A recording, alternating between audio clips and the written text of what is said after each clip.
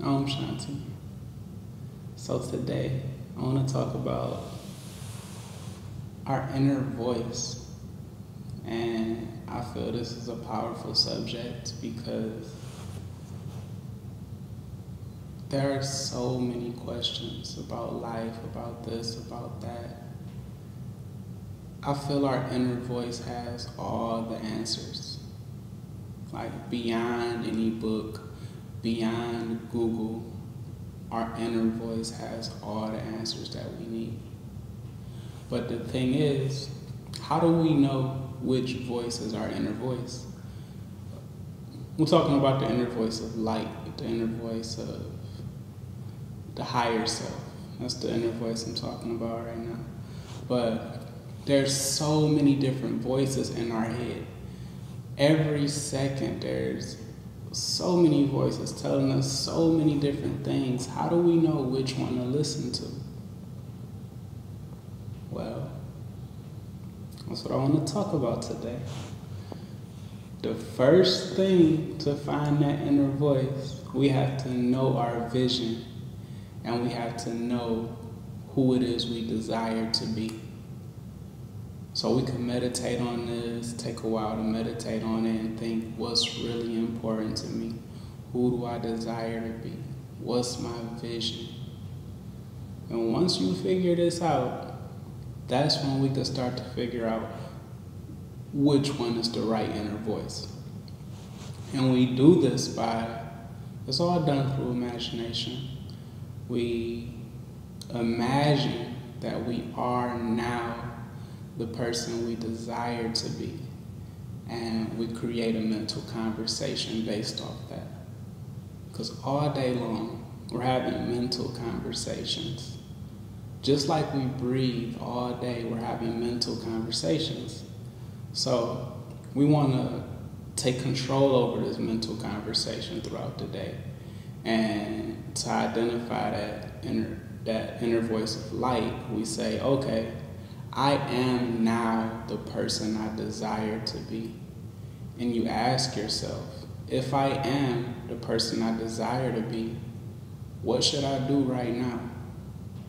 And that's what you go do. You imagine where you would go. You imagine how you would feel. And you're going to get a response when you ask yourself these questions.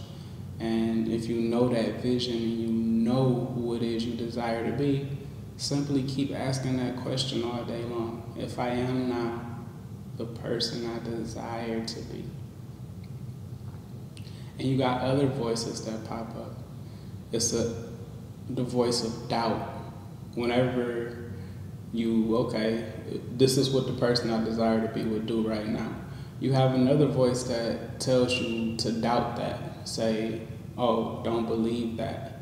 And that could sort of take us away. We want to mute that voice. Any voice that's speaking to us from doubt, from fear, from worry, from indecision, we want to mute those voices and we want to create the conversation. If I am now the person I desire to be, what would I do?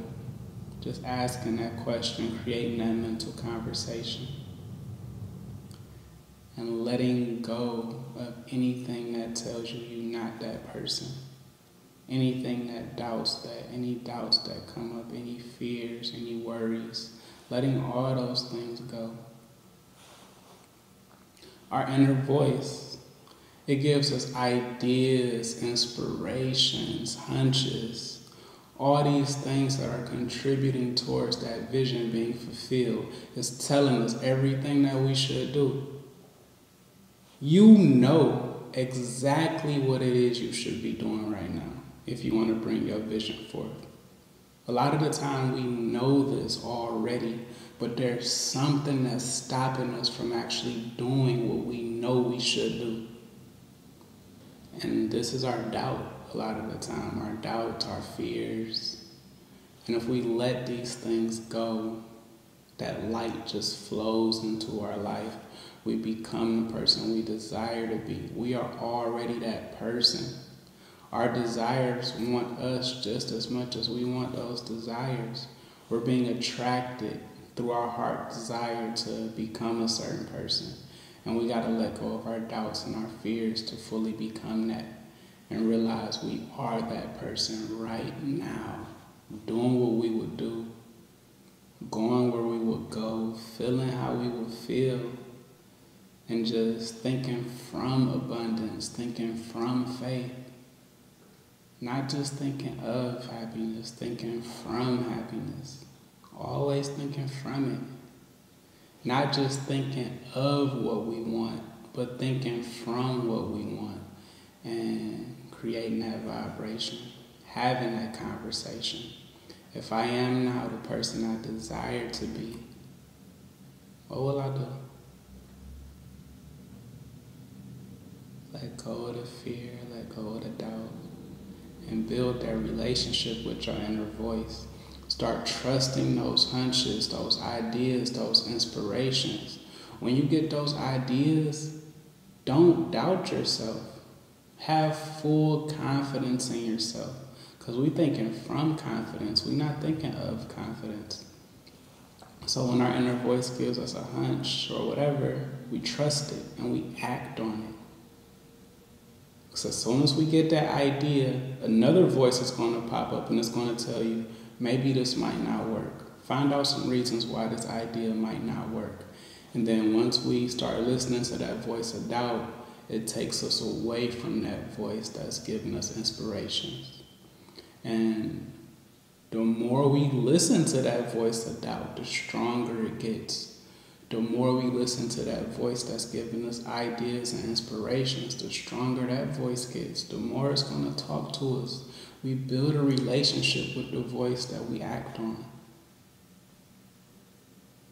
So create that conversation. You are now the person you desire to be. That's your true identity. Don't doubt it. No fear. Love who you are right now.